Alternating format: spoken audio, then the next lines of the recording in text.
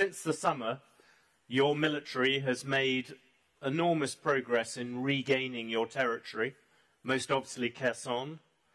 I suppose the question I have for you is, what about Crimea, which Vladimir Putin annexed in 2014?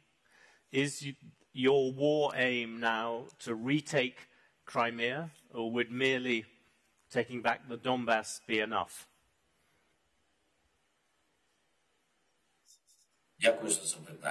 Thank you for this question. Our war is the war for our lives. As you do remember, the scale of occupation by Russia of our territory and what happened since the 24th of February.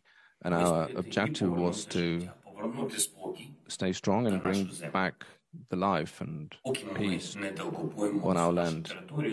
Unless we deoccupy our whole territory, this will not bring peace to us. Unfortunately, this is the leader of Russian Federation. This is his decision.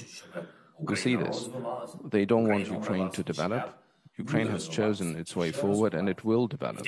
And it is developing. In some areas, we're developing faster, even during the war, than Russia Federation, which doesn't have war on its soil. And so for the stability of the situation for our country, we have to take certain steps. And I think that restoration of territorial integrity of our country is one of those important steps to be made, and also the support of international community investments, and etc. Just to be absolutely clear about it, deoccupying, as you put it, includes Crimea. It is an important difference, because it would be taking the border back to where it was, the effective border where it was in 2014. Is that your starting point before peace can happen?